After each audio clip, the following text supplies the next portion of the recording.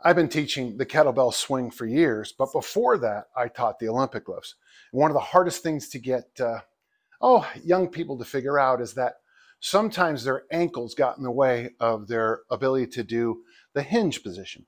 So years ago, I started putting my poor athletes' toes on 2x4 boards to ensure that when we're teaching the Romanian deadlift and the various simple pulls, that they would use a hinge, not a weird knee forward. Well, when I started teaching kettlebells, the same issue showed up.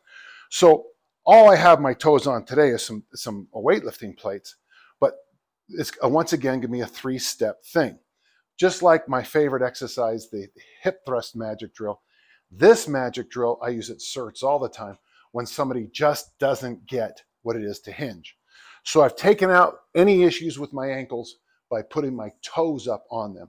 Second, by having the glute loop, it's going to remind me to push my knees out while I do this. And finally, we'll move into the position called the Bulgarian goat bag, which I invented, of course, years ago.